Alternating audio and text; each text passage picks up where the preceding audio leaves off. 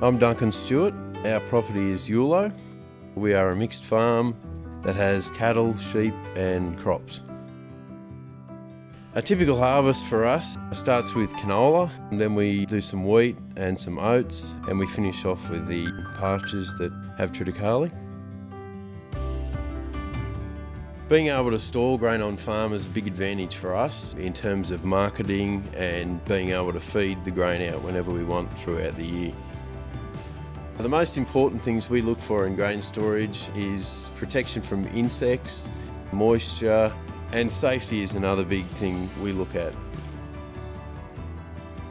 We have a fantastic relationship with HE Silos, especially the installation crew and sales. Any help or information that we need, we know that they're just a phone call away. It's reassuring to know that your grain is stored in a quality silo because every grain counts.